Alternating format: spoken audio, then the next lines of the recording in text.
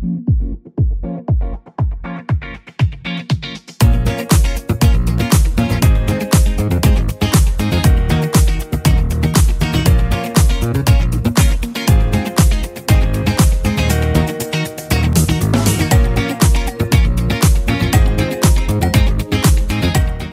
guys, this is John with ForwardTalk again here, and we have with us today Jason Weatherly, a very good friend of mine, and we are excited to have him on the program today. So we are just going to be talking for a few minutes. This is not structured at all. This is just a couple of old friends having a conversation, and you get to watch. So, Jason, welcome to ForwardTalk. Thank you, John. It's good to get to talk with you. We get to text quite often, but it's a rare occasion in our busy lives to get to talk face to face. And when we do now, the whole world is watching. So yes, yeah. So I think it was the year 2000 whenever I had my first debate, and you were there as well in Alton, Illinois. Yeah, it was about that time. We had actually met prior to that. Was it Jacks Creek, Tennessee? Yeah, my recollection is that we've known each other for this is part of that. We're now on the peak and the downward slope of being a couple of old men. Yeah. So as far as I know, and I kind of base everything upon my children's ages, so I know that we have known each other for more than 25 years. Yeah. And then out of that, we've been friends for the past 20 years. Yeah. And then our friendship has gotten even closer in probably the last 15 years. Yes, sir. I know that, and I don't mean to speak for you, but to be presumptuous, I would say that we're two of the closest friends. I consider John Carroll to be one of my best friends. Absolutely. Out of everybody, ministers and non-ministers alike. So, and I've even we're so good of friends, I've even got disfellowship by a few people because we're still friends. So. That's crazy. Well, and the same thing with, people will ask me questions about John Carroll, and before I answer them, I'm like, why do you want to know? Exactly. Is this one of those I'm going to need to take you around to the back of the tool shed kind of questions? Don't be trying to diss my friend. That's right. I got my friends back.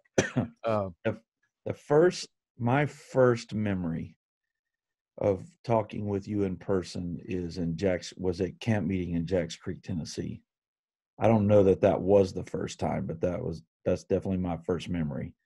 Well, I remember that vaguely, but I don't know which one came first, but I also remember being at a camp meeting. I say a camp meeting, an anniversary service where Johnny James was teaching the day service. And I remember that you were there. Now, whether that came before Jacks Creek or that was after Jacks Creek, I don't remember. Well, they would have both been, I think. May have even been the same year. It could have because the anniversary service would have been like maybe March or April of that year. And then Jacks Creek camp meeting was always and what I remember about that Johnny James day service was he used being at a Bulls game and watching Michael Jordan play. Yeah. As an illustration in the sermon. And there was a little bit of this is not necessarily the views of the local radio station. Yes. Kind of exception made after the sermon was over. That was so. Yeah. He could feel the tension in the air when he mentioned organized professional sports. That's most unfortunate, but either way. But he was classic Johnny James that day. Oh yeah. It was awesome. Yeah. It was awesome. So we obviously, it was in 2000 when I had my first debate. It was in June of 2000, if I remember correctly. And I was debating not Pat Donahue. I was debating Tommy Thrasher, and you debated Pat Donahue. Correct. It was my first debate, but it was not your first debate. You had debated multiple times before that June debate in 2000. Yeah, I got into debates real early in my walk with God. I was not raised in church. My parents were hippies. My dad was a pothead and a drug dealer. My mom was an alcoholic. I came into the faith in late 1990 and was baptized in Jesus' name, received the baptism of the Holy Ghost in February of 1991. And then just about a year later, I attended a debate in Memphis, Tennessee, and it was Billy Lewis, who was a UPCI preacher. The church that he pastored then is the area that Caleb Adams now pastors, the Fraser area of Memphis, Tennessee. And it was a debate on miraculous gifts. Billy Lewis was debating Bill Lockwood. You remember Bill Lockwood? I know you remember Bill Lockwood because you were at that debate where he brought the snake in the 2-liter bottle for Garrett, and he Garrett, threatened to kill. He threatened to kill Christian Garrett. Yeah, Garrett acted like he was going to open it, and Lockwood took that pointer. I'll pierce you through the heart. I'll pierce you through the heart.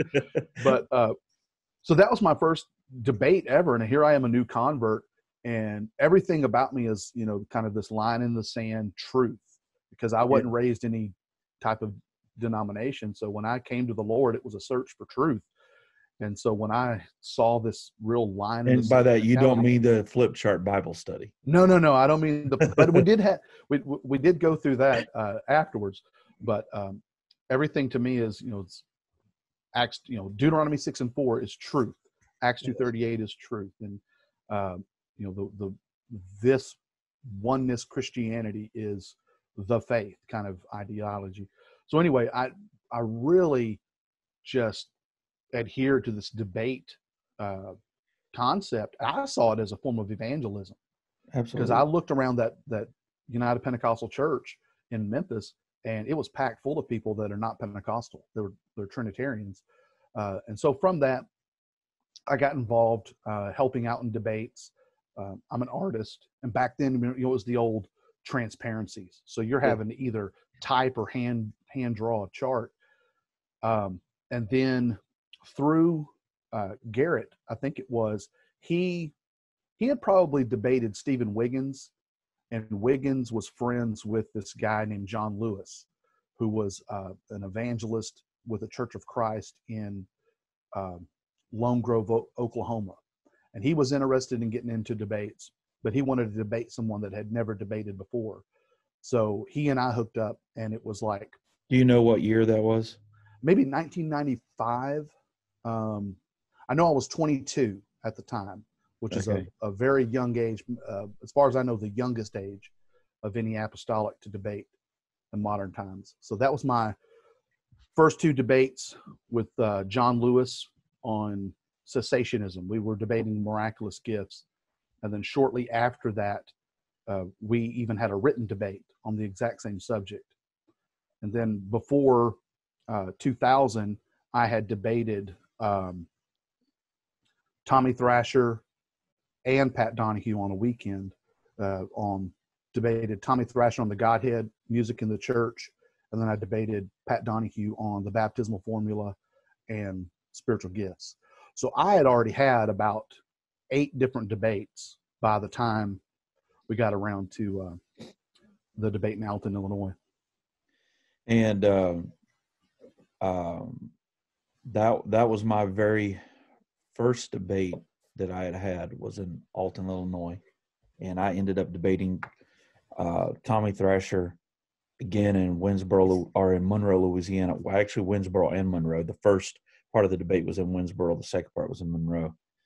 And then I ended up debating Pat Donahue on first day of the week, Lord's Supper, and what I think is the only debate on the impeccability of Christ that's out there. Well, it's impeccable, so there doesn't need to be another. Won't have to be another one. What's amazing is your debate with Pat on the impeccability. And for those watching, that's like, what are you talking about? Impeccability. It's the idea of, could Jesus have sinned? It's a debate on that, and it really it boils down to a lot to the humanity and the deity of Jesus Christ. But that debate, you know, the online Bible program eSword. Yeah. people can create modules for eSword, and you can go through eSword's link and it takes you to a totally different website where you can download free modules. Your debate with Pat is a free module on eSword. That's amazing. So that's how, and I don't think the person that did the module is oneness. So that's how influential that debate is to other people. That's pretty incredible. And then I debated Wayne Burkett in Missouri on eternal security and the essentiality of water baptism. And I think that's the. I also had a written debate with Pat Donahue on divorce and remarriage way back in the day too. But so we are just a couple of old cantankerous, argumentative, fussy old men. So well, that's what they like to make us out to be, is cantankerous, argumentative, but that's not the case at all. It's not that at all. I tell people all the time I'm very approachable, and we're both very likable, nice guys. But when it comes to defending what we believe, we are both very line in the sand. And Dr. Norris, just to let the listeners know, I'm currently working on my Master's of Divinity through Urshan Graduate School. I'm in Systematic Theology 2 with Dr. David Norris, and I got to address the class just a few months ago about the issue of women's place in the church. And when Dr. Norris introduced me to the class, he's like, Brother Weatherly has got a very line in the sand approach, and when you cross him, heads will roll. So that's kind of, I get that because of my my history of being a debater, but in reality, you and I are both very approachable, likable, easygoing guys. But Absolutely. When it comes to truth, truth is truth. And it's been a number of years since I've debated personally, but I don't know how the last maybe 5 or 6 or 8 of your debates I've been there to moderate for you. Yeah. So the last, let's see. Well, I mean, if you include Alton, so those would be, you helped moderate those. And I debated in Alton, Pat Donahue, on the baptismal formula and gifts of the Spirit. Then here in Arkansas, back in, man, I don't remember how long ago it was, but it was Bruce Reeves. And we debated 2 nights on the Godhead, 2 nights on the baptismal formula. And then back around 2012, I debated Kevin Pendergrass 2 nights on instrumental music in the church. And then it was 2018 or 2019. I forget which one it was, either 2018 or 2019. I debated Bishop Jerry Hayes on the issue of head coverings, long hair versus head coverings. And that was up in Lepanto, Arkansas, where Jonathan Neely pastors. One of my favorite parts of moderating debates for you was helping plan puns for the Reeves debate. I was like, dude, he has that Greenbauer and Gingrich Danker commentary on his table. You have to look at him and say, I know it's green, but that ain't kryptonite, Mr. That Reeves. ain't kryptonite, Mr. Reeves. Yeah. I don't know if you'll remember this one. Even when when I was debating Pat Donahue and we were talking about the partial versus the whole, you had set the chart up there and you covered part of it with the piece of paper, and you're like, we're going to give you the partial, then we're going to give you the whole. I mean, it was just, and for people that don't know us, we've been friends long enough that we have that repertoire to where, one of us can set it up and the other one can bowl it down, or vice versa. And then what's good for the goose is good for the gander. Now, take a gander at. Yeah. Or anytime someone wants to, when I debate and this is, I know it's going to come up because I'm a licensed United Pentecostal minister. They're always going to quote David Bernard. Yeah. They're going to try to find somewhere where David Bernard says something that's contrary, and it always comes out to be they're taking Dr. Bernard out of context.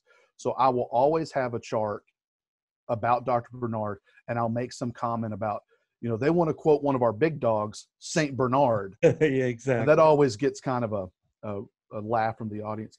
And that was one of the things I liked about Billy Lewis.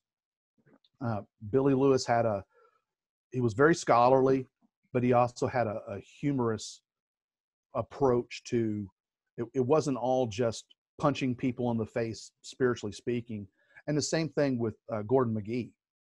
His debate, the Toddy McGee debate, that's my favorite debate of all time to listen to. Yeah, and it's always going to be the greatest Godhead debate. It's academic, it's scholarly, but it's fun to listen to. Yeah, Gordon McGee's Irish wit is just unparalleled. Yeah, and when Toddy was Mr. Toddy, Mr. Toddy, he would say things. Toddy would say things like, I've debated D.L. Welch, and Gordon McGee would respond back to it. He says, Mr. Toddy says he's debated the best. He doesn't want to debate the Irish. He wants to debate the Welch. I know. And then, yeah, he had some classic lines in that debate, and of course his accent just was entertaining to the next level. So a lot of times in debate, you gotta, you're preparing, you're over preparing for what's going to come in the debate. And so I'll throw in some humorous charts. And I've had, like in my first debate with John Lewis, I knew that the issue of, if you really have the baptism of the Holy Ghost, then perform a miracle like the apostles did. So I had the chart called the chicken coop. Yeah. And at the top of the chart, I had drawn these chicken bodies. But on the heads, instead of having chicken heads, I drew various heads. So one was a Pharisee and had the Pharisee head covering. One was a face that looked all black and blue, and that's the thief on the cross. Then I had a head that was on fire, and that's the rich man in hell. Then I had the last chicken is I drew a picture of the guy I was debating. And it was very obvious that was his face. Oh yeah, you're a good artist, so it was no doubt. You did the same thing with Bruce Reeves too. Yeah, I did the same thing with Bruce. I did the Bruce has one wife and three persons. Yeah. So if Bruce can worship one God in three persons, can he have one wife in three persons? Yeah. So I drew Bruce, and around him were these three luscious ladies. Daphne. One of them was Daphne from Scooby-Doo. The other one was Betty Rubble from the Flintstones. And then the last one was Blondie from Dagwood and Blondie. So we had a redhead, a brunette, and a blonde. And so the concept is, if you can believe in one God in three persons, can you have one wife in three persons? They all share the same nature. It's one woman nature, one wife hood. And then I made the connection that one wife in three persons is polygamy, just as much as one God in three persons is polytheism. Yeah. Whether they admit that or not, ultimately that's where Trinitarianism goes. And even Millard Erickson. That was the first debate where I've ever seen somebody completely ignore a point of order. Oh yeah, yeah. Well, I can't remember what that guy's name was. It was his moderator. Oh, the other great part in that debate was whenever you were quoting one of his Church of Christ brethren, and you were just coming down on the line where one of his own brethren disagreed with his position on one of those key points. I forget what the point was, and we didn't know it. And the guy you were quoting was sitting right there on the front row. Yeah, that was what was that guy's name? I can see his face, but yeah, he had a debate. His last name starts with an A. You can probably hear my German cuckoo clock going off in the background. What was his name? Anyway, they had a debate. This conversation's for the birds. That was a gift from my son, Caleb, who is stationed in Germany. He's a specialist in the Army, and he's a geospatial engineer. So for Christmas, he sent me that cuckoo clock, and people in the house will be like, why don't you just turn the cuckoo off? And I'm like, no, I don't like to hear it. So it makes me feel a little less crazy. The guy's from Texas, wasn't he? I forget where he was from. Jeff Asher. That's his name. Yeah. Jeff Asher. So there was the Asher-Bonner debate in Bowling Green, Kentucky. And these were two Church of Christ guys debating on the humanity of Jesus. And the point was Philippians 2, who being in the form of God thought it not robbery to be equal with God. Yes. And where a lot of Trinitarians will say that that's pre-existence, Jeff Asher was pointing out that that was not pre-existence. It's a reference to the incarnation. And so I pulled that. And yeah, I didn't know Jeff Asher. I had never even met Jeff Asher. And he's sitting front and center in that debate. It was so hilarious. And when we found that out, the body language and the awkwardness was so awesome. Yeah. One of my other favorite things, it wasn't even my debate. Jonathan Neely he debated a young Church of Christ preacher in the Northeast Arkansas area. You were there. You were in the audience because they debated the baptismal formula. And one of the questions Brother Neely asked him was in Mark 9:49, how did John know that the stranger cast out demons in Jesus' name? Because in Mark 9:49, John comes to Jesus and he says, Master, we saw one casting out devils in your name, and we forbade him because he does not follow us. So how did they know he cast out demons in Jesus' name? If he was not orally invoking the name. Yeah. I mean, the context is obvious. He knew he did it because he invoked the name. And Brother Neely couldn't get the guy to answer the question. And so I was moderating for Brother Neely, and I told him, I said, you've got to press the issue that this guy has not answered that question. And so finally, in his last speech, the guy said, he apologized. I'm sorry I didn't answer the question. He goes, but to answer the question, the way John knew that the stranger cast out demons in Jesus' name is because John heard him say that. And when he did, with just a knee-jerk reaction, I'm sitting over at the side, and I'm like, touchdown! And the whole audience, when they saw me, they're like, oh, and you could see the whole, like even the Church of Christ people, their eyes were like, oh, okay, I get what they're saying now. And even after the debate, the guy's wife was telling him, hey, now if this is what that in the name of Jesus means in this passage, then why aren't we baptizing like this, like these guys are? So exactly, that was an amazing moment. And so are there any debates coming up in the near future? I don't have any debates coming up in the future. I get asked several times. Pat recently reached out to me. He was going to be somewhere in Tennessee and asked if I wanted to meet together. But what's funny is apparently I had a debate scheduled last year that I didn't know anything about. I'm sitting in eschatology class at Urshan, June of last year, and my phone starts blowing up, text messages and screenshots, because there's this guy on Facebook, and I don't know if the guy's delusional or deceptive or a little bit of both. So I'm not even going to justify saying his name or the Facebook page. But he's got this Facebook page, and he claims that a few years ago he got this revelation. After many days of prophesying, he got this revelation that baptism in the name of Jesus is not that the baptizer invokes the name over the candidate, but it's that the candidate says it over himself. Yeah, he invokes the name for himself.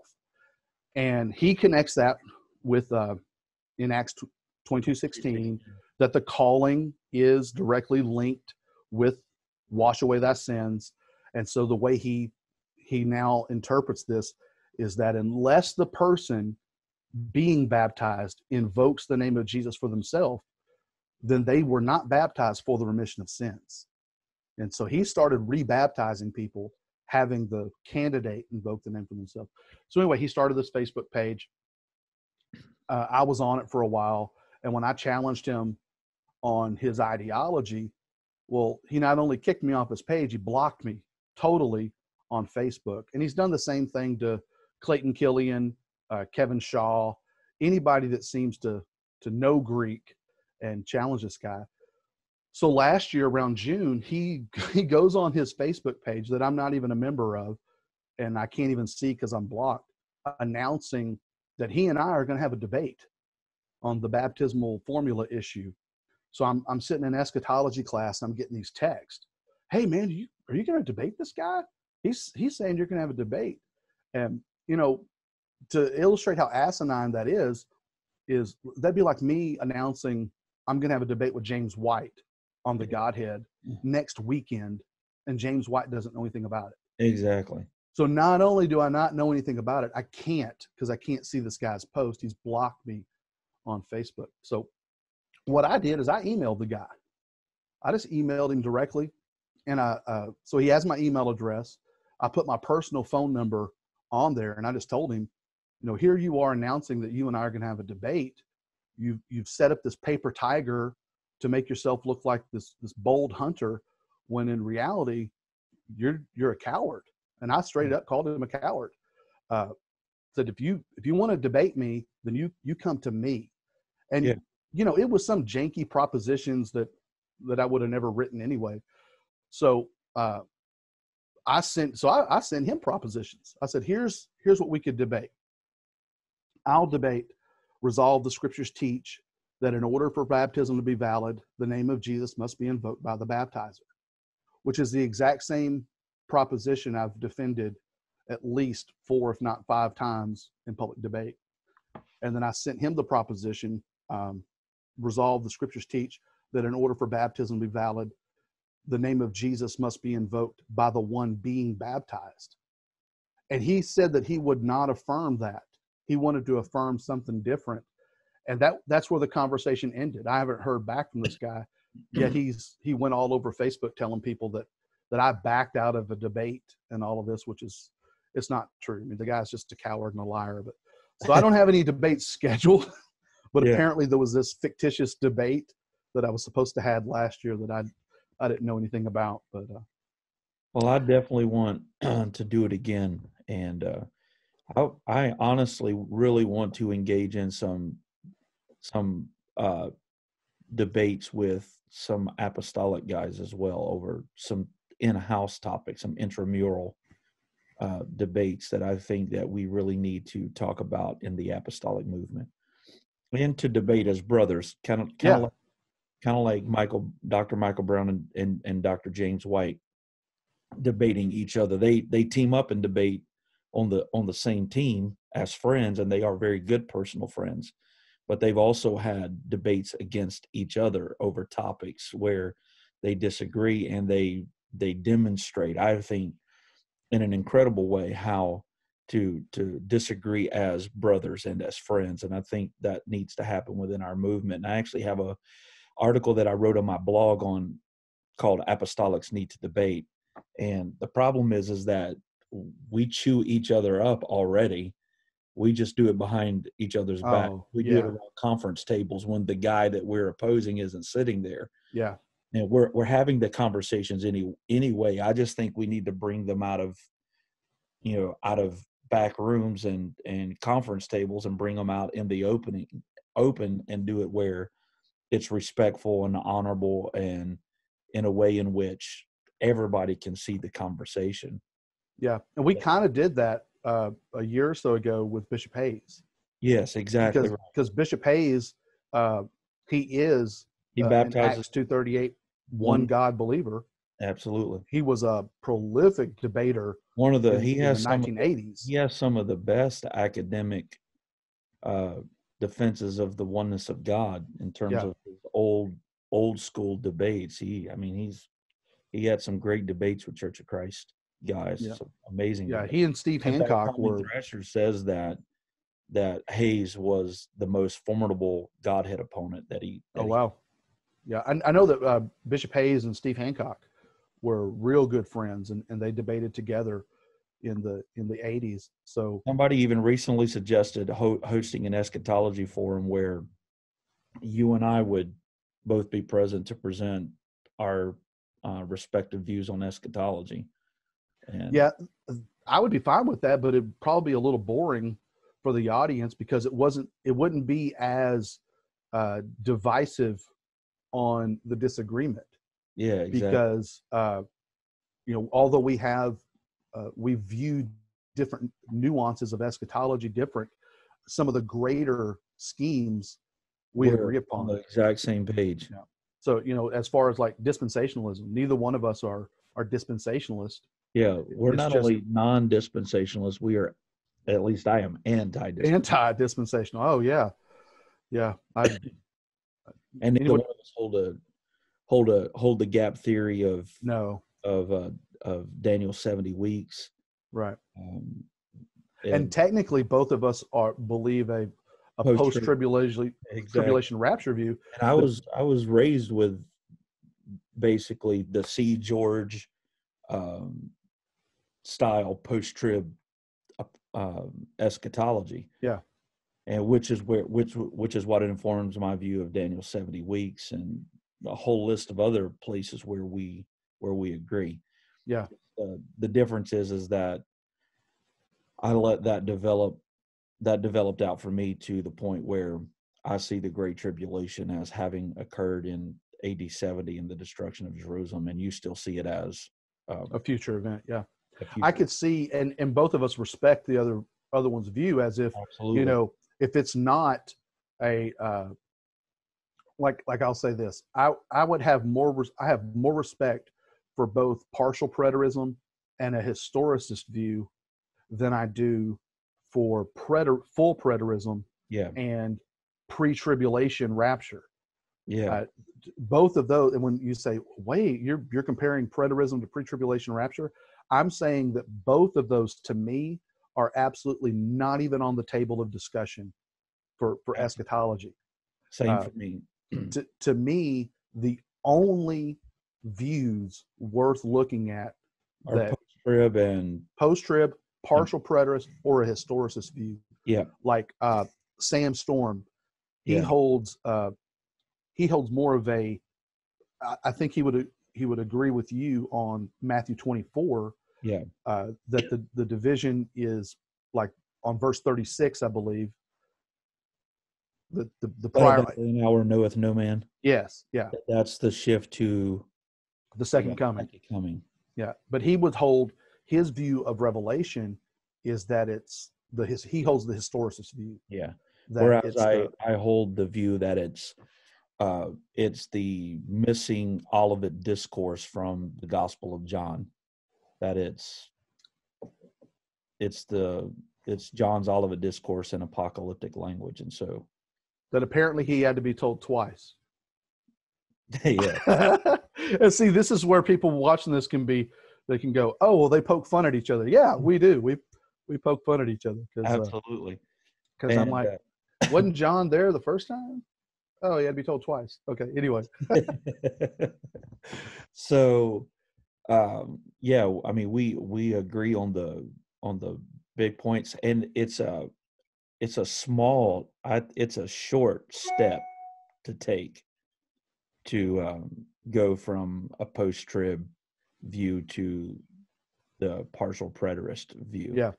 And to be clear for anybody that's watching, like, I affirm 1,000%, if that's possible, that the literal, bodily, visible, physical second coming of Christ, resurrection from the dead, occurs in the future.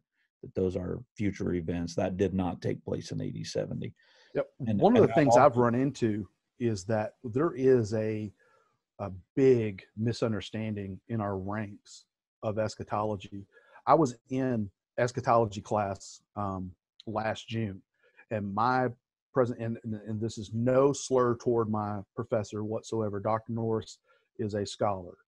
He holds a pre-tribulation, partial dispensational view. He's not like an extreme dispensationalist, and he's premillennial. So when we got in the class, and I won't mention any of the brothers in the class, but some of them hold positions on the general board.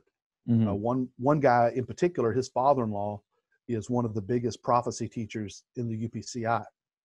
So people connecting the dots don't know exactly who I'm talking about. But one of the things came up about Daniel 70 weeks. And they mentioned that if you believe that Daniel 70 weeks was fulfilled in Calvary, well, then you're a preterist. No. And I was like, no, those are not identical doctrines. They're totally two different doctrines. And then the next day, as a post-trib premillennial, as a premillennial post-trib futurist, Yeah. The way I grew up, we taught strongly that Daniel's 70 weeks was fulfilled, and Yeah. that was a pre-mill futurist post-tribber. Yeah. Well, then I ended up giving my presentation. No one there knew that. I mean, it was just whether you want to say the Lord worked it out in that class or whatever. I figured it was going to come up anyway, but I gave my presentation on Daniel's 70 weeks, and not just patting myself on the back or anything, but when I was done, the students in the class that had questioned before looked at me and said, "Brother Weatherly, that makes more sense than anything I've ever heard." Yeah. And one of the brothers had a study Bible, and he said, and in the study Bible, it gave both views, the gap theory dispensational and the non-dispensational. And he said, my study Bible says that what you just presented on Daniel 70 weeks is the traditional view. And I'm like, yes, this is how Bible scholars for thousands of years have explained Daniel 70 weeks. And dispensationalism is a new belief. It's barely 100, now it's probably 100 years old, but 100 years old. But then I ran into the same thing the next day when we got to talking about the millennium. Something was mentioned about amillennialism, and they were like, well, amillennialism is preterist. And I'm like, no, it's not. You've got entire denominations as a whole that are amillennial. Roman Catholics, any kind of Eastern Orthodox type church are all amillennial. Lutherans, Presbyterians, Church of Christ or amillennial? Church of Christ, a lot of Baptists are all amillennial, but they all, as a whole, believe in the literal second coming of Jesus Christ. Future, yeah. Physical. So they're not. Yeah. They're not preterist whatsoever. Absolutely. And those fringe groups that are preterist are looked upon as being, the brethren in error, kind of, the unorthodox guys. So I was like, we need just to be able to at least present honestly what these views are, and don't, either you're being ignorant in associating amillennialism with preterism, or you're using it as a scare tactic. Preterism is to Pentecostals what homophobe is in the political world. If we could just label you a preterist, then you're obviously this. Yeah. Anything we don't understand because it's not what we've heard taught in our local congregation is, that must be preterist. Exactly. You believe it's funny. He shall confirm a covenant with many is the Lord confirming the new covenant. Oh, you're a preterist. After the 69 weeks, Messiah shall be cut off. Well, that's the 70th week. Oh, you're a preterist. No, I'm not. That's right. That's the fulfilled view of Daniel 70 weeks. A friend of mine had a guy come up to him at a conference and ask him. He said, "Are you one of them there preterists?" And so he had no clue what it was. He just heard this label thrown out about preterist. He didn't even pronounce it right. He called it a preterist. That reminds me. I wrote a blog based on that said, hilarious. If you're going to reject a doctrine or someone's view, the first thing you have to do is be able to pronounce it. You got to be able to enunciate the words. You got to be able to spell it, and you got to be able to define it. If you can't do all three of those, then you probably shouldn't criticize a guy. Yeah.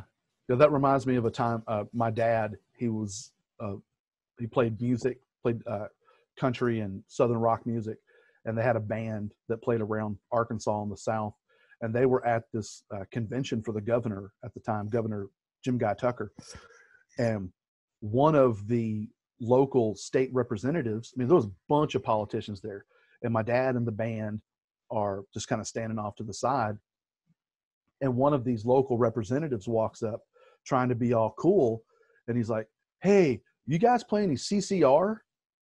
And my dad was like, "Yeah, what do you want to hear?" And he goes, Oh, I don't know, man. I don't even know who they are. I just heard somebody say that.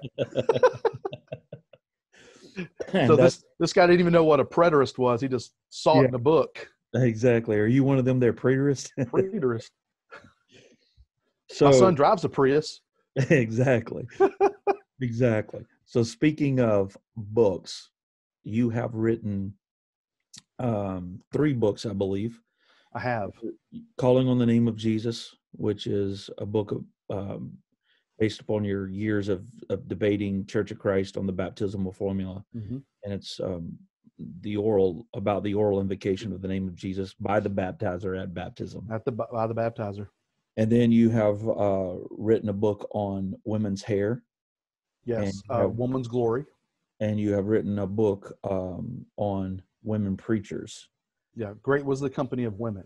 Yes. So the first book I wrote is called Calling on the Name of Jesus, an Apostolic Apologetic of the Baptismal Formula.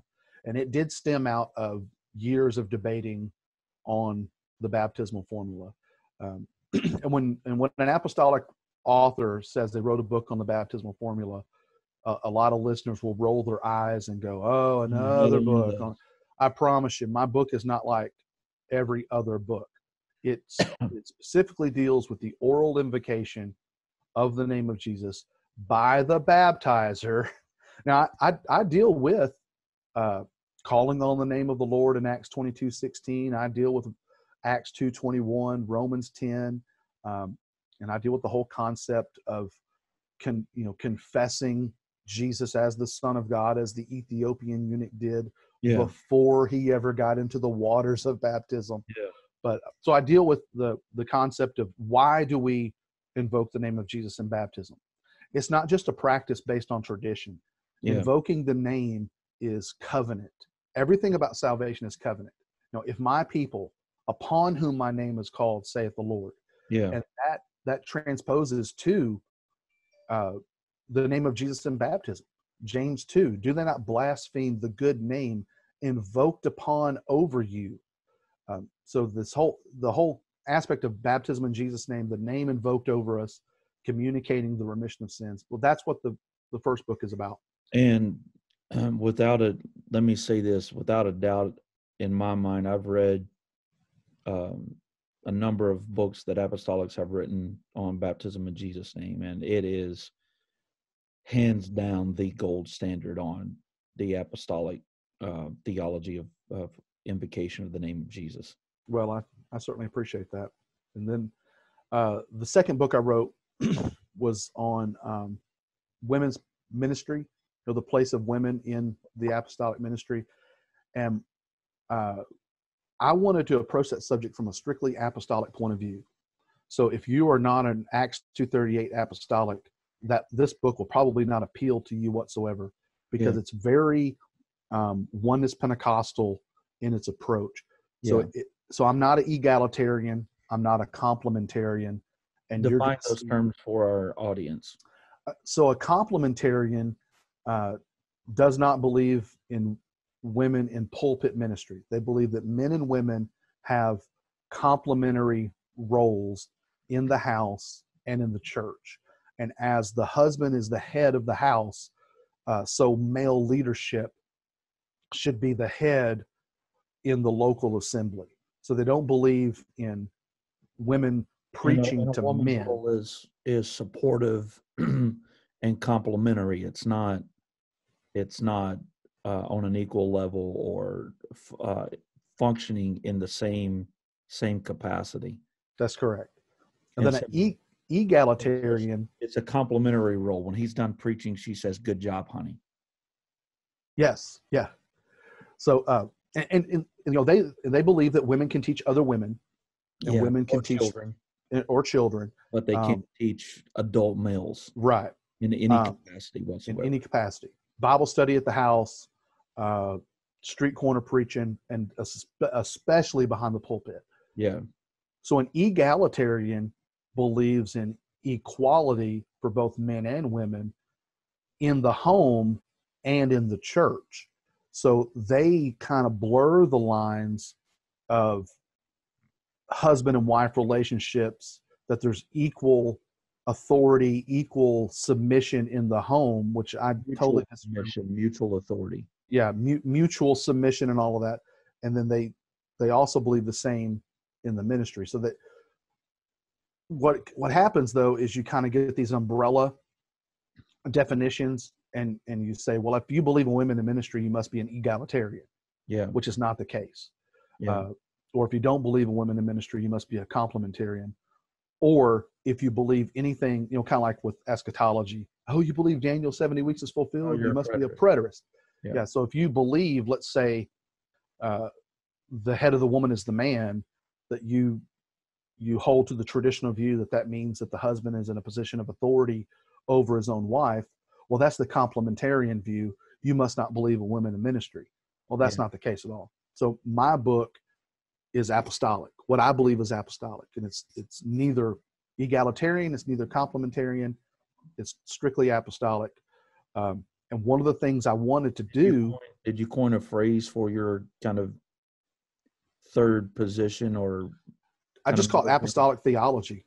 Okay. A view of women in ministry in apostolic theology, or something to that effect. You need to coin a phrase for it so we can have a shorthand way of referring to it. And then I'll copyright it, and every time someone uses it, I'll get a nickel. Exactly.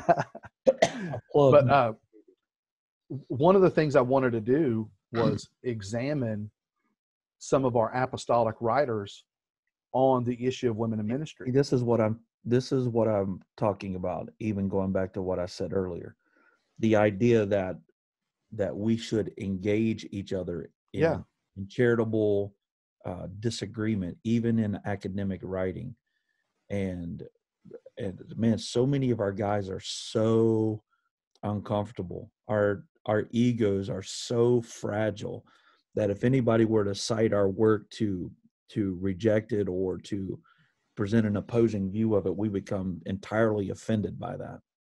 Yeah. Well, and one of the problems I ran into is, honestly, there's not a lot written against women in ministry from oneness authors. They'll say it over the pulpit, but they'll say it at dinner. Yeah.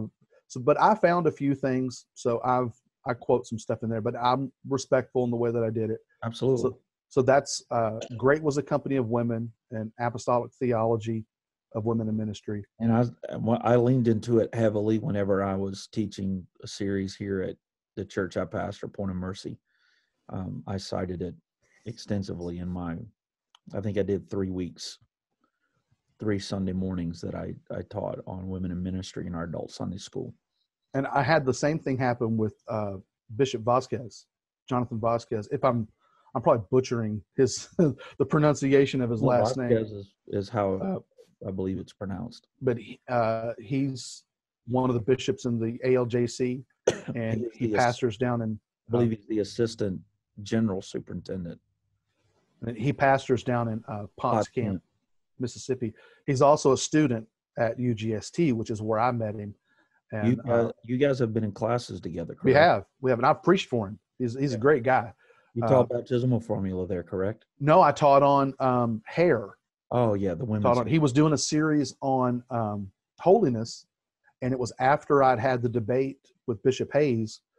So Brother Vasquez asked me to come down, and Potts Camp is like a 2-hour drive from my house. So we went on a Wednesday night, and I taught on 1 Corinthians 11. But he had told me last June, we weren't in class together, but we saw, last year in June, we weren't in class together, but we saw each other. And he was like, hey, I just want to let you know, I taught your book on women in ministry. And he said that he had a class of about 100 people. And when he started the class, he asked them, how many of you believe in women in ministry? And in a class of 100 or so, only 3 people raised their hands. Oh, wow. Then when he got a little started into the lesson, he said, how many of you blame Eve for sin, sickness, and all of the headaches in the world? And he said a bunch of hands went up in the class. And to explain that, I start my book in Genesis, the fall of man, and I explain, because you got to have a good foundation or you're going to get messed up on everything else. That's right. And so I point out that, when Eve ate the fruit, her eyes were not immediately opened. It wasn't until Adam ate the fruit. Paul puts all the guilt of sin on the man, not the woman. From Romans 5, by one man's sin. Yeah. Death entered the world. And then even 1 Timothy, the woman was deceived, but the man was not deceived. Yes. So he knew what was going on. He did it eyes wide open. Yeah. So when Brother Vasquez said when he got through that first lesson, he said, now how many of you blame Eve for all the sin and headache? He said, not one person raised their hand. And so by the time he got through the lessons, and he said, I kind of just went point by point through your book. When he got done, he asked the class of about 100 people, he said, now how many of you believe in women in ministry? And he said there was only one person that didn't raise their hand, and that was a older woman who was a convert from Catholicism. So she was probably still holding on to a priestly laity kind of concept. But and then you talked about your hair book already. Yeah, that came out of the Women Preacher book, because I had the debate with Bishop there was Hayes. a chapter in your Women Preacher book on hair.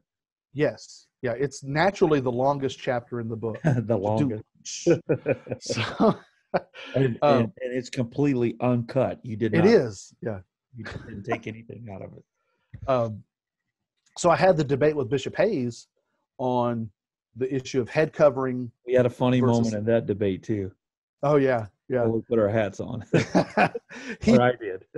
He challenged me to put a hat on in the debate. He bought me an Arkansas Razorback hat and challenged me to put it on too, didn't you? Yeah, yeah. Well, and you know what? I had my LSU hat on, that I think. To explain, because I had to explain to some people, they're like, why were you a little apprehensive at first to put the hat on?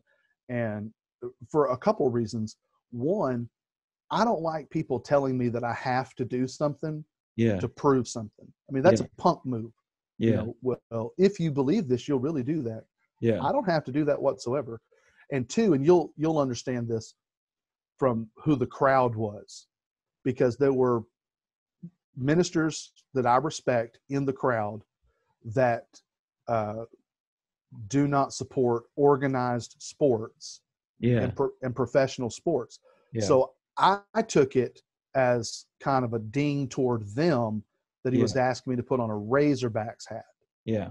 Knowing that these ministers that I respect preach against attending sports things. Not that I do, but so I kind of felt that was a little disrespectful on that. But anyway, to prove that I unequivocally do not believe that the covering is a hat, a scarf, or whatever.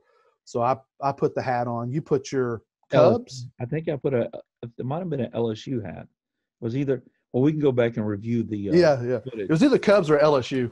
Yeah. And I even told him I tilt it sideways to have my little gangsta going on it. But so out of that debate, one of the ministers there in particular, the shortest minister there, walks up and says, Brother Weatherly, you got to put all these charts in book form. Yeah. So I took the chapter on hair from the Woman Preacher book, and I just expanded it. I've lengthened it. Yes. And I let it grow. It grew a little, didn't it? Yeah. I added way more academic research to it than what I had put in the completely unveiled.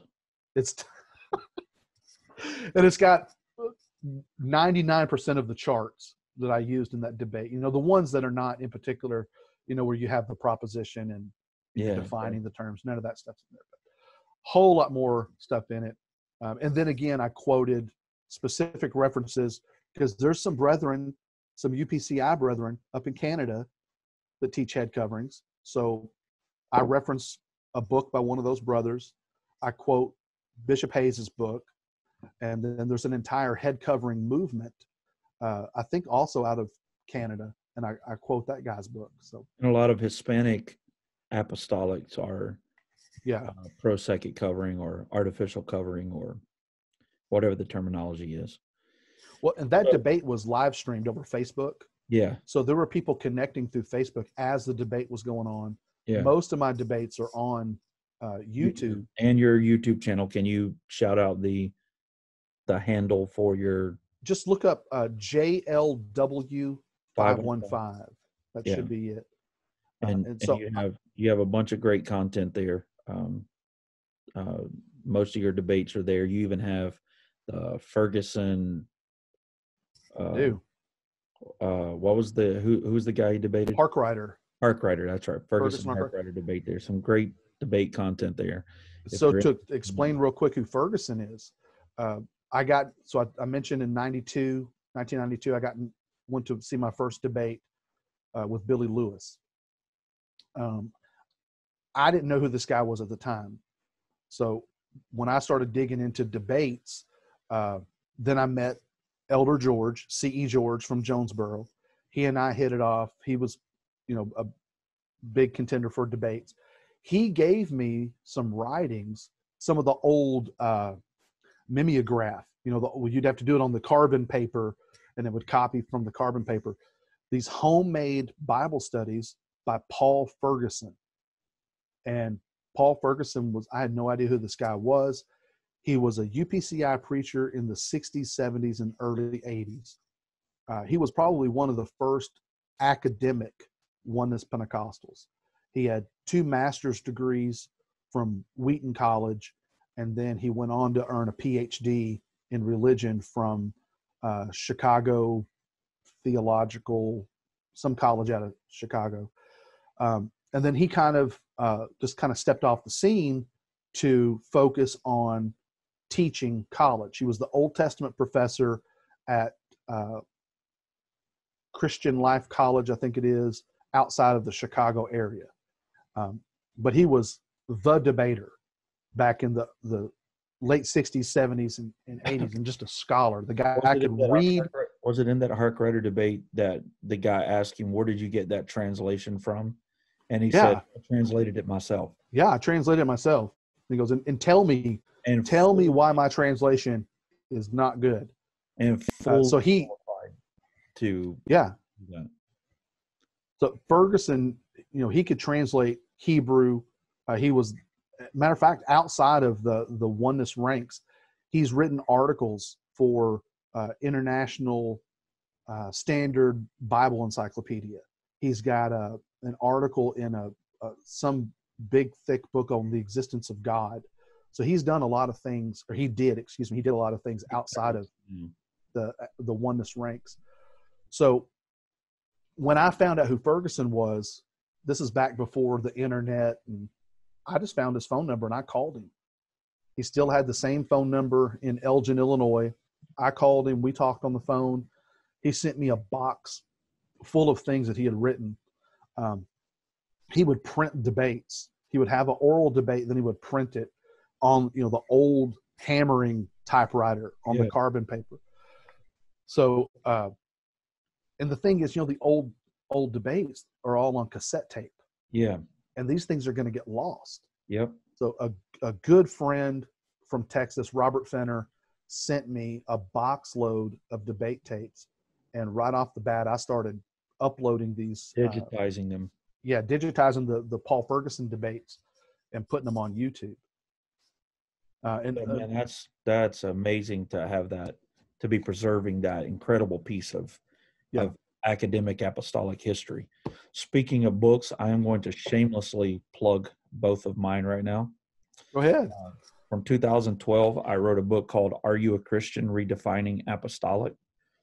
And then in December of last year, I released a book on divorce and remarriage that came out of a series that I taught to the church that I pastor called Divorce and Remarriage, a Theology of Healing After Heartbreak, which Brother Weatherly actually writes a piece in the front of the book for me and was one of the editors for the book. And so thank you for participating in the process of that book as well. And it's another one of those views that it's not a traditional kind of apostolic approach to divorce and remarriage. It's not, oh, you must be innocent party kind of thing like we're talking. Yeah. Well, and it's another one of those books that brings up an issue that hardly anyone talks about over the pulpit. We'll talk about it at dinner dates or in fellowship circles, but no one wants to bring it up. And they definitely don't want to put their name on a particular articulate view about it. And it's one of those books that even in the book I made the invitation. Any of my apostolic brethren that don't agree with this the view that I espouse in this book, please take the opportunity to write a rebuttal, write a review, do a YouTube video articulating why and what's wrong with the book, because I definitely want this to be something that the movement engages in public conversation about the topic, because not just for my situation, but for many apostolic pastors, and whether they have been divorced and remarried themselves or whether they are dealing with it in their congregations, this is I think a topic that we desperately need to rethink our approach on. Well, and it's not whether they're dealing with it in the congregation. Yes, they are dealing with it in the congregation. About it. And we've acted like divorce and remarriage is the taboo issue that doesn't occur everywhere, but it does. And it's not new. No. It may have been swept under the table over the years, but if Moses is having to deal with it in the law, it's not a new issue. No. If Paul's having to deal with it in the Corinthian church, it's not a new issue. It's not new to the Christian community. It's not new to Pentecostals or Apostolics. Not at all. And not at all. We've both had to go through the licensing process for our respective organizations. I'm ALJC. You just got licensed with the United Pentecostal Church. Yeah. And so for both of us, it was a rigorous process because we have both been divorced and we're both remarried.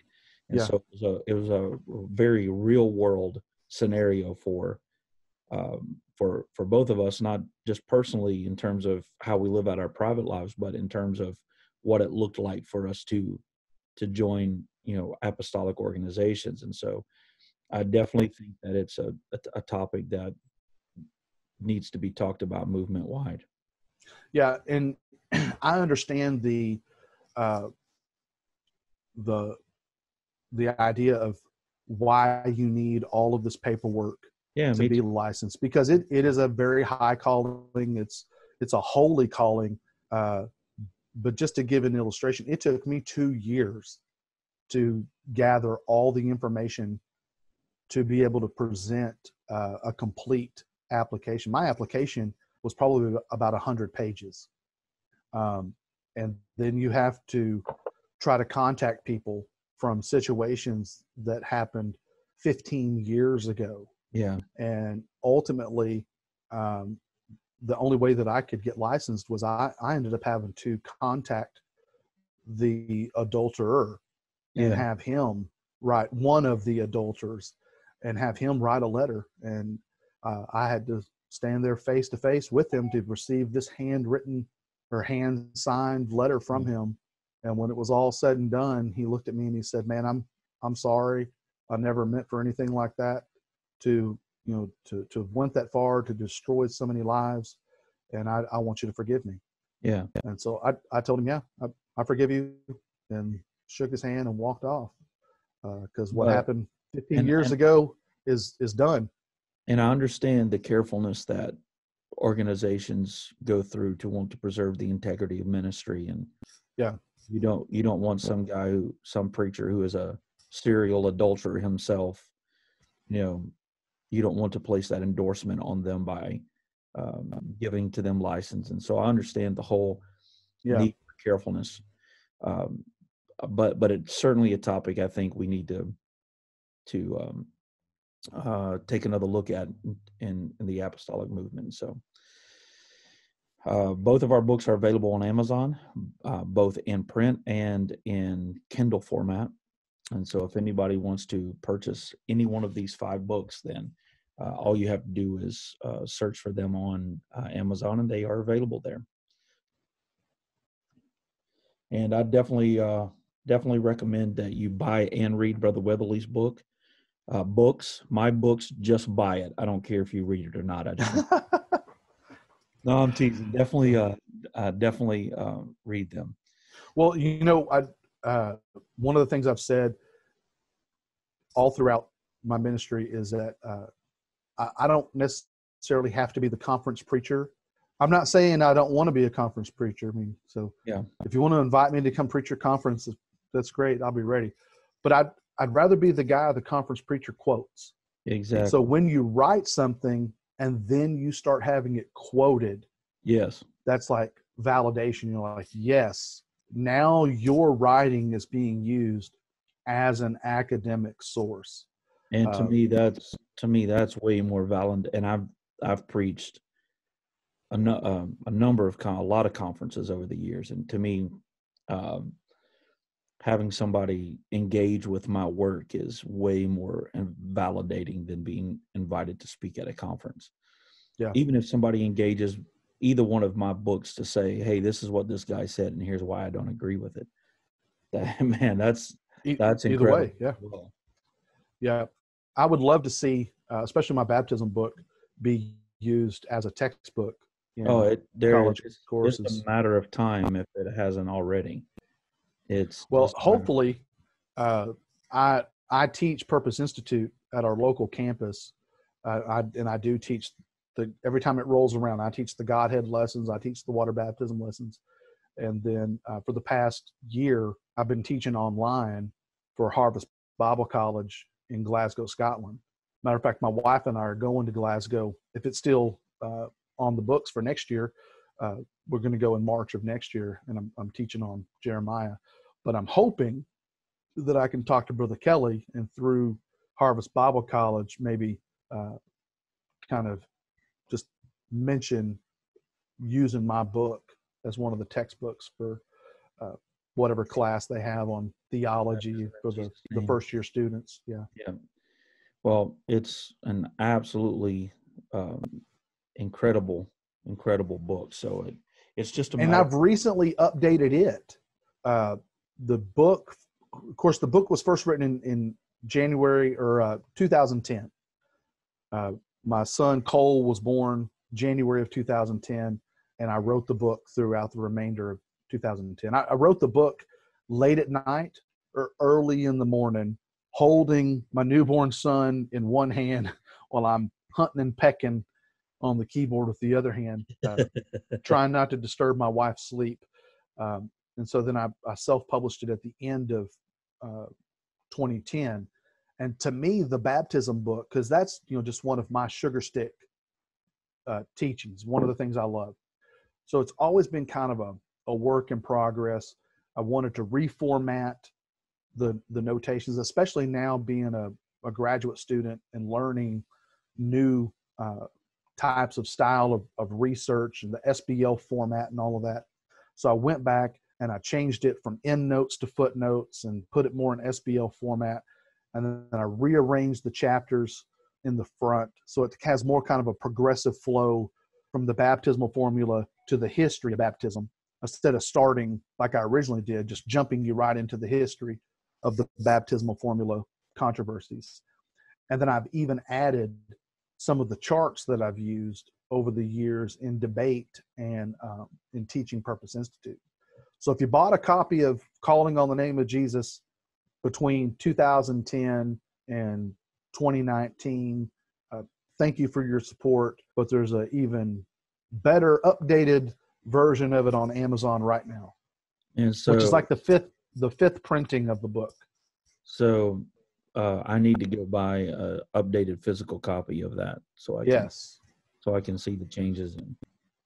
And so of the three books that you've written, which one are you, when you read yourself again, I know you do, because I know I do. I pick up my books, whether the physical copies or the Kindle editions, and I will occasionally read back through them, especially when I've been interviewed a number of times recently on various podcasts. And one of the interviews was exclusively about this book right here, which you can see on my YouTube channel, ForwardTalk, which we are on right now. There's an episode where we talk about that book. But in preparing for that book, preparing for that interview on that book, of course, I'm reading back through it to refresh my own mind on what I said. Yeah. Because obviously you don't remember every word of what you said in a book that you wrote. Right. And there's points in that where I'm reading and I'm like, oh my God, that's good stuff right there. You know what I mean? It's like, Yeah. who this guy is. This guy's nailing it, right? Oh, that's me. Yeah.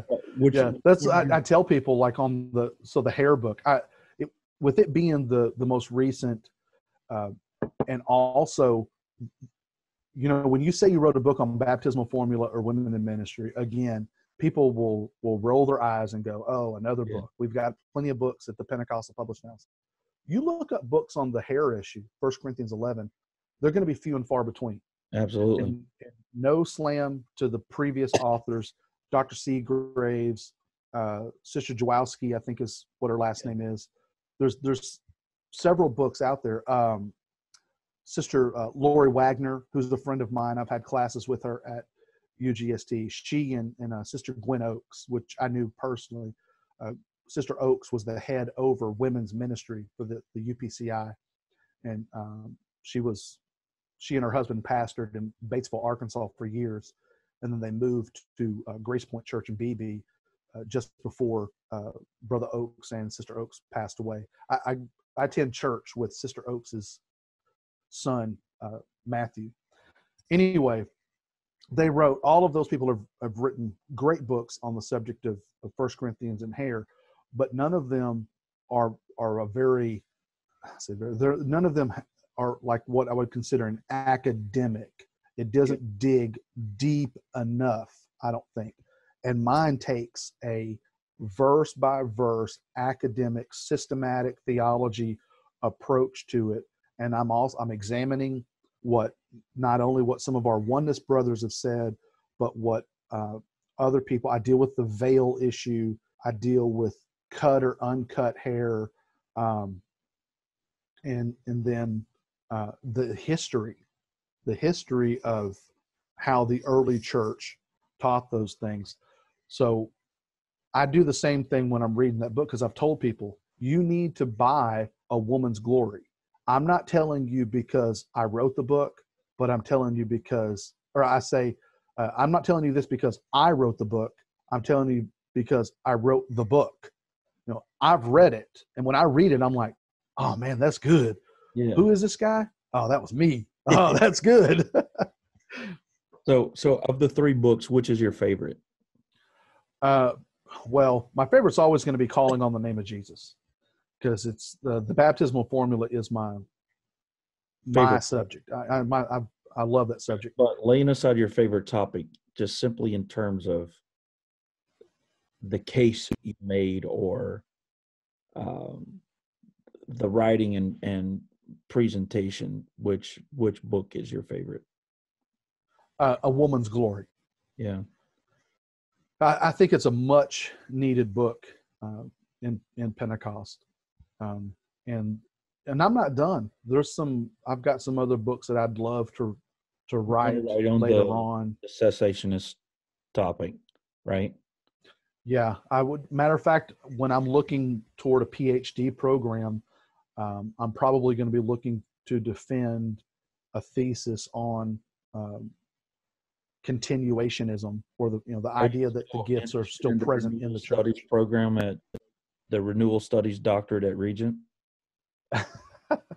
Well, we haven't quite committed to Regent yet, but that would be one place that's still like an option. Oh, that's still an option. I've talked to Regent about that, and the Renewal Studies is kind of a Pentecostal leaning.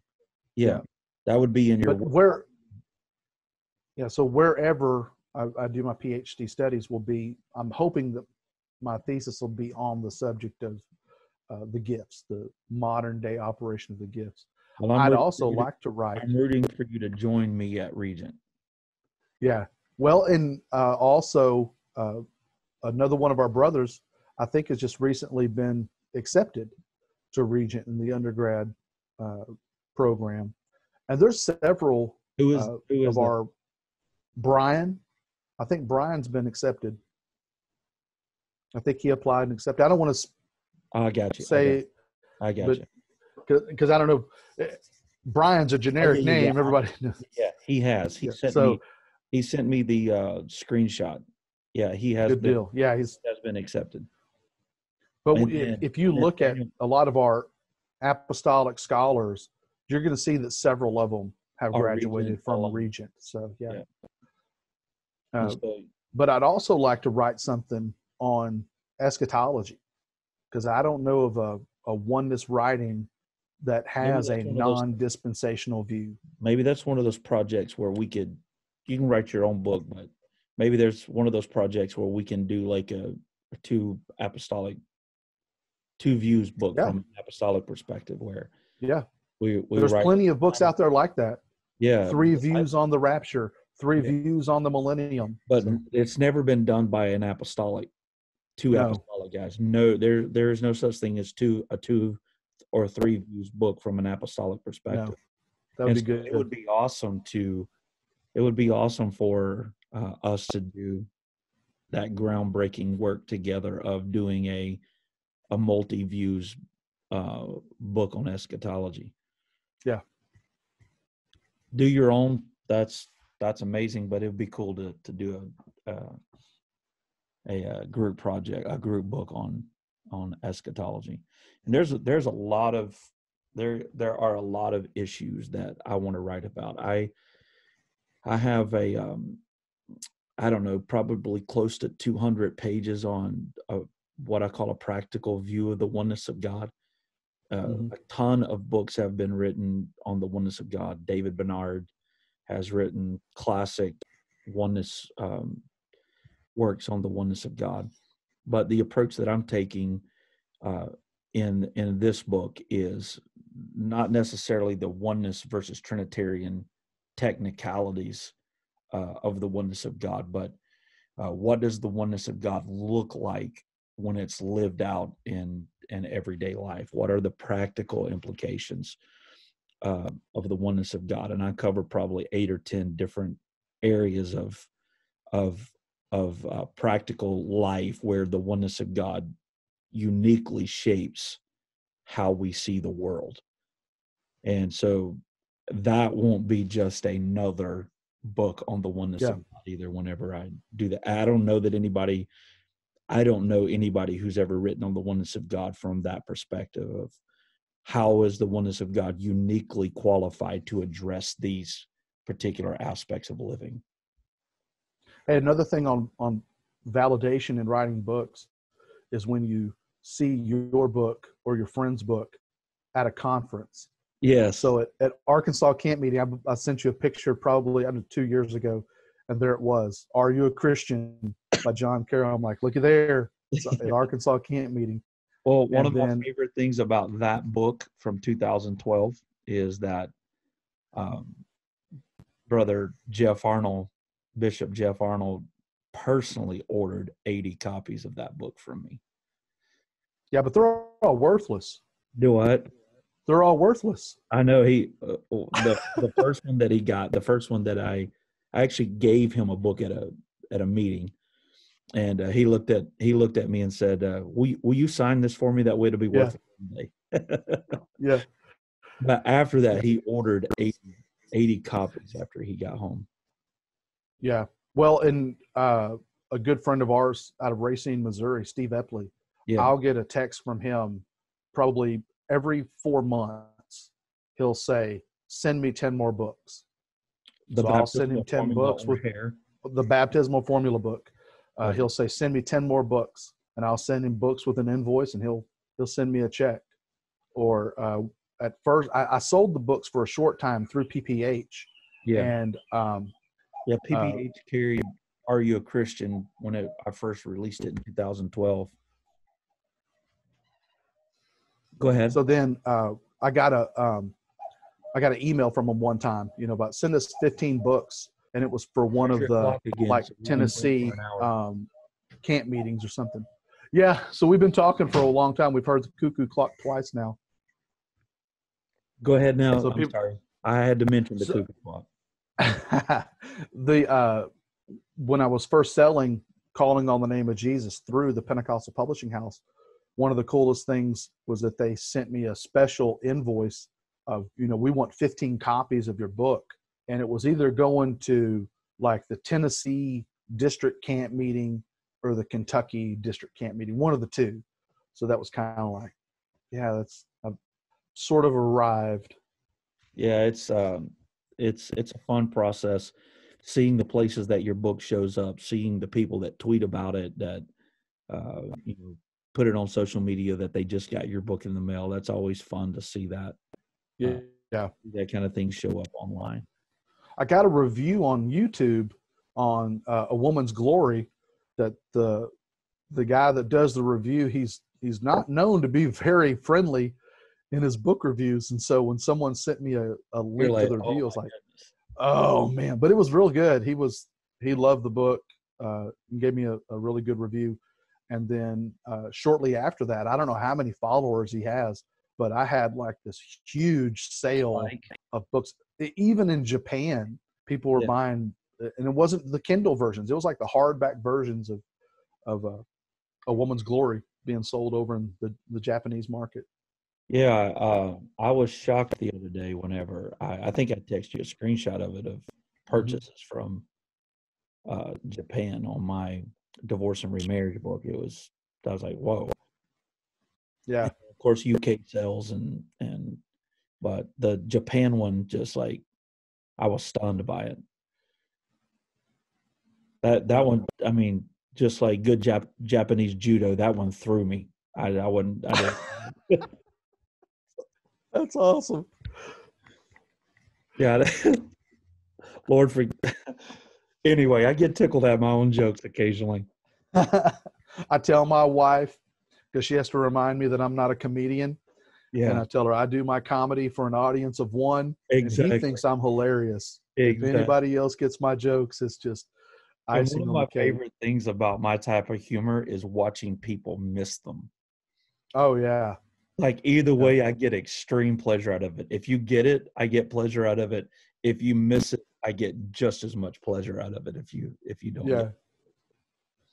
But Well, man, I love messing with the cashiers. And one of my favorite memories of a dad joke is I'm with my son Caleb, and we're at Walmart. We're checking out. You know, the cashiers, they've been trained to ask you, "Would you find everything you're looking for?" And yeah. as soon as they said that, oh man, I just thought of another one. I got to tell you right after this one.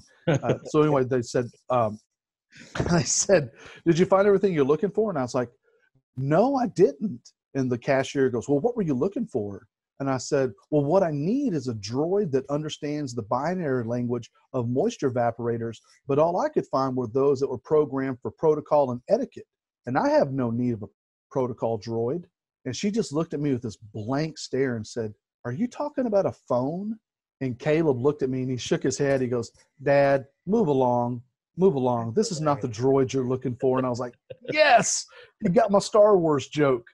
That's Uh, awesome. but even funnier than that, I'm sitting in the Tahoe. I got my boys with me, and they were younger. These are all my grown men sons now, but they were teenagers, preteens. And McDonald's had these nasty cheddar onion burgers at the time, but my sons loved them. So we're going through the drive-through, and we're ordering a bunch of these nasty cheddar onion burgers. And I know what they're going to do. They're going to park you, right? They're Yeah. going to make you walk, pull up and park. So I pull up, park. I got the window down, and I see the guy out of the mirror walking up with the bag. And I look at my sons, and I'm like, watch this, because I know what the guy's going to say. He walks up with the bag. He says, Sorry for "Here's your. your order, sir. Sorry about your wait." And I looked at him and said, "My weight? What is that? Some kind of fat joke? Are you calling me fat?" And he's like, "Oh my goodness, no. I'm talking about your WA." And I said, "Dude, it's spelled the same way." And he goes, "No, it's not." And I was like, "I know, I'm just kidding. It's okay, dude." I had lost 113 pounds in 9 months, and at Wow. one time, and you actually lost quite a bit of weight doing the same Yeah, I thing. lost 70, but it all found me back. And then, but I would use that joke at a drive-through. They would say, "Sir, sorry about your weight." I'm like, "I'm down 50 pounds right now. I'm doing the best I can about this." So. They'd always like, Yeah. "Oh man, thank you so much for taking the time this morning to talk on Forward Talk, and um, to have these conversations with me today. And it won't be the last time that we do it. And I can't wait till the next one needs to be in person, though. Absolutely. Absolutely. We definitely need to have it in person. And whenever we do get you up to Ohio, and I promise you we will, you understand the circumstances connected to our, not cancellation, but postponement of you coming up here. But we're definitely going to do it. And when we do, we will sit down with good mics, good cameras, and we'll do a fun episode. And we may even have a little friendly back and forth over our points of disagreement on eschatology or something of that nature, just to provide some entertainment for the people that watch. But dude, massive respect and love for you. Appreciate your friendship. Nothing but respect for your scholarship and your work. And so thank you so much for coming on the program this morning and having this conversation. Well, thank you for the invite, and equally back at you, the love and respect. John Carroll is one of my favorite evangelists. He's one of the few evangelists I would drive 2 hours to go hear preach. Speaking of, I've done that on several occasions. Matter of fact, further than that, because I drove to Jackson, Tennessee to hear you preach one weekend. Yes, you did. And add that Jacks Creek, Tennessee, right? Jackson. Yeah, Donald Lance. Yeah. But you came to Jacks Creek that time too. No, it was at Brother George's or at Jonesboro. You and your wife. Jonesboro, yeah. At Brother Robinson's in Jonesboro. And I was preaching, and you leaned over and looked at your wife and said something to her about the message. And I read your lips, and I'm like, "That's right, Jason." And I repeated what you said.